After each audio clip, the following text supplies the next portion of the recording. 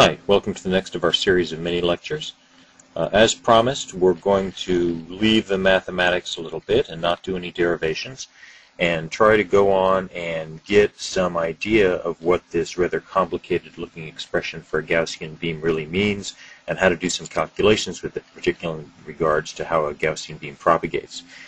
So at the end of the last class, we'd come up with this expression which had three parts: an amplitude factor that essentially says what the shape of the beam is and how that varies with the radial direction r, and also with the z direction z, and there's r. And this is what we're going to be dealing with most. This is most what we care about, for the simple reason that we can certainly measure the power or amplitude of a optical beam, but the phase factors which come next can be very, very difficult to measure at optical frequencies. It's not to say they're not important, but for day-to-day stuff we don't really deal with optical phase that much.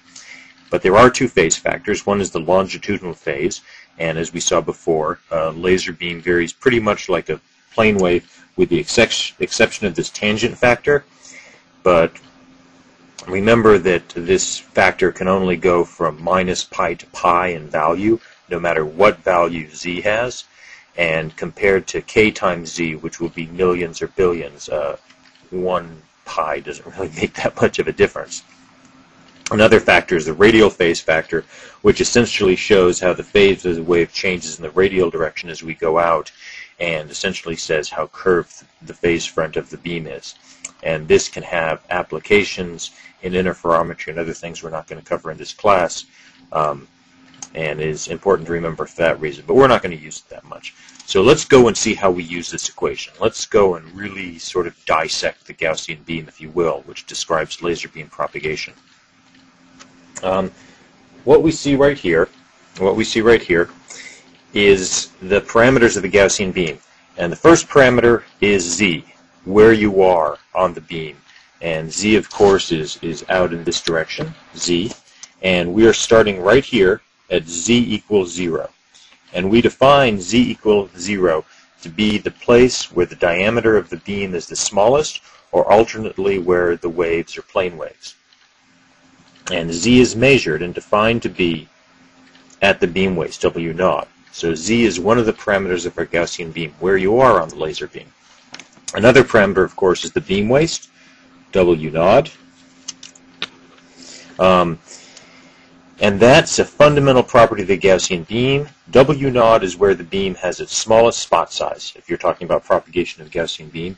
And the definition of W naught is if the peak amplitude of the field is defined to be 1, then the distance from the center out in the radial direction where the field is 1 over e of its original value is defined to be W naught. So it's essentially the 1 over e point of the beam in terms of the field.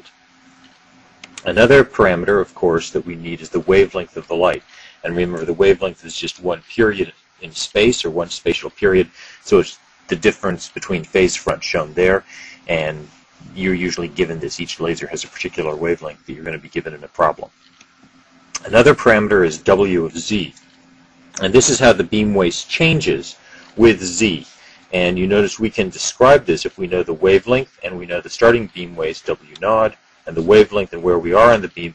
We can calculate a new beam waist by this formula.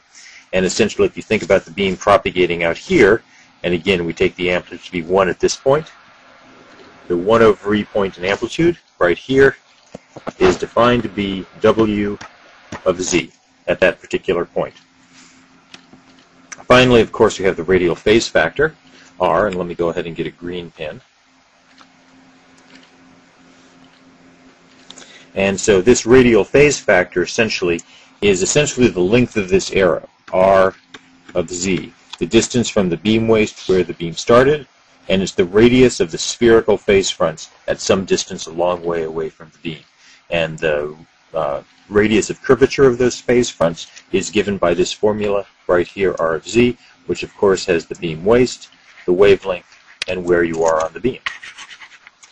And so in review, the position z on the beam waist W naught, The wavelength are the three fundamental parameters, and then we define two more parameters. The waist is a function of position, and the radial phase is a function of position. And these 5 parameters, or if you want to get technical about it, the 3 fundamental parameters, z, w naught, and lambda, are all you need to define a Gaussian beam. So we've gone from that horrible, convoluted derivation and formula to a couple of parameters that describe any beam. So let's take a look at a couple of examples here. And we've got one more parameter. Let's not forget that. Z naught is used in many formulas, and Z naught is given by this formula up here. And Z naught you can think of as the turning point in a Bode plot. It's roughly the point where the beam goes from being plane waves and traveling in a perfectly straight line to where the beam starts to turn and angle outward and propagate at some very small propagation angle, theta.